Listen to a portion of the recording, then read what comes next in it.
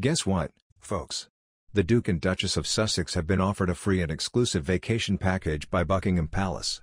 They've been asked to vacate their Frogmore Cottage property so that the palace can give it a little sprucing up for their royal guests.